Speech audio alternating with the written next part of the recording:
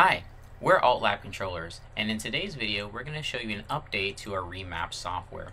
This update brings the software to version 1.10, which just completes most of the advanced functionality of the software. Please keep in mind that if you have not watched our last video, please go ahead and do so, as the last video covers some of the basic functionality, and we're only going to be showing more of the advanced functionality in today's video. Now, the first revision that we added was actually a user request. We actually now allow you to disable the start button. And this is useful if you want to, let's say you're in a tournament setting and you don't want to accidentally press the start button, kind of like a tournament lockout feature that you find in some other arcade sticks. We now added that to the software. So you can now, unmap start. And if you hold the toggle button, you can have start, mapped as well. It's your choice, depending on how you want to have your buttons. This is also useful if you're in USB mode, because you can, in USB mode, you're going to have access to the start button, the minus button, home, capture. You can go ahead and find those however you'd like. So for USB profile 2, this is my traditional fighting game layout. What I have set by default is for the start button to be mapped, but when I hold the toggle button, this is going to change to home. And then I also have select or depending on the console, minus. I also have that map just for training features while toggle's enabled. So, it's pretty useful, and also helps save buttons by having start remappable, which is pretty nice.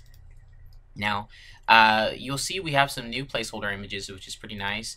This also allows you to have an easier time in this update to be able to know which direction your analog sticks are set. The last update was kind of hard to tell, but in this one it's pretty easy. You can see that I have the right stick set to up, left, right, and then down as well. Now, the big thing that we did with this revision is completing the advanced functionality. So within the advanced settings, you have now complete control of sharing your profiles. You can now import, export your profiles so you can share them with your friends or the community. And if you ever make a mistake, you can also just reset those profiles back to their default settings. Now, the cool thing about the profile sharing here is that they're not actually tied to the profile that you created. So I'll kind of elaborate what I mean. Let's say that I made a profile, so for USB profile 1. If I go ahead and share that to my friend, and he comes to his software and he imports it, he can choose to import that on USB profile 1, 2, or 3. So even though I originally made this profile on profile 1, whoever imports it has the choice of importing it to profile 1, 2, or 3. So that's pretty cool. Angles is also working here. And let me go ahead and change to the GameCube mode, because that's a better example, at least for what I have set. You can go ahead and set your angles here, which is pretty, it's pretty intuitive. If I want to have a diagonal C-stick angle, so let's say I'm playing Melee, and I press up and right at the same time, C-stick up and right, that is.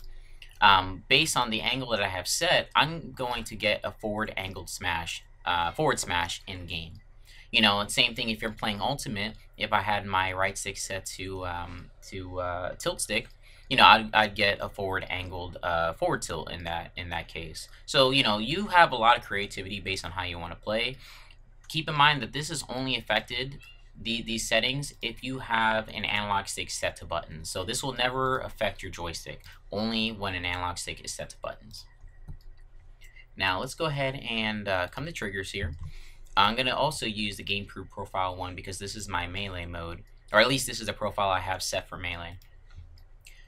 For this one, you have creative control of what you want to do with the triggers. So right now I have the right shoulder button, or I just R. I have this set as my light shield.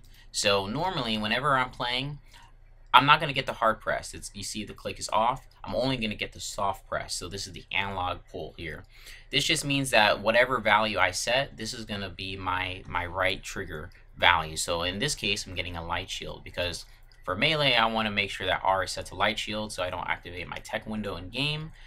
So I can just go ahead and keep that there. However, if I want to go ahead and quit, if I hit LAR start, you're unable to quit in game if you're using a light shield. You have to actually have that click enabled, or it doesn't necessarily have to be enabled. You just have to meet a certain threshold for the game to detect you actually pressing R for quitting in the menu. So what I ended up doing here is on toggle, Whenever toggle is enabled, you're now going to get that hard press, and the value is going to be increased, so it's going to meet that threshold. And the cool thing about the value is that we actually base these values off of a real GameCube controller. So we sat down and punched numbers in to try to make sure that we can make this as close as possible to what a real GameCube controller would have. Now for the last change, this is for the USB labels.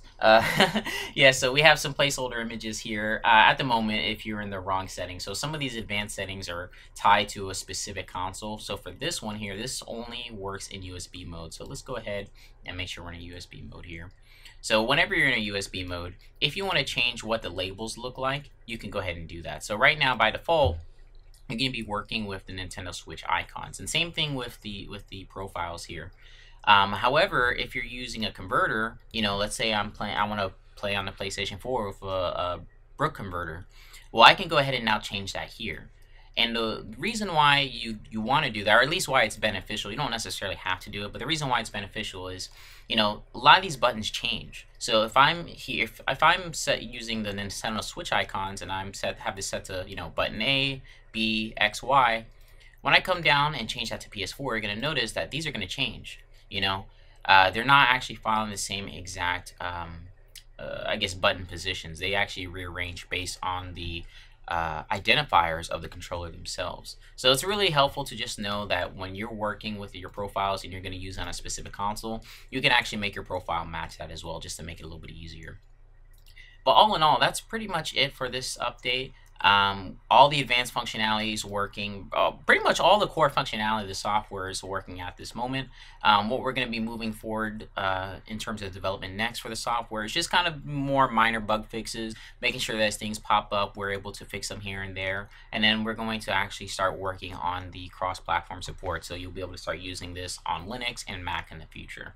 Thank you so much for watching, guys. Hope you guys are excited to use it, and we'll look forward to seeing you guys in the next video. Thank you.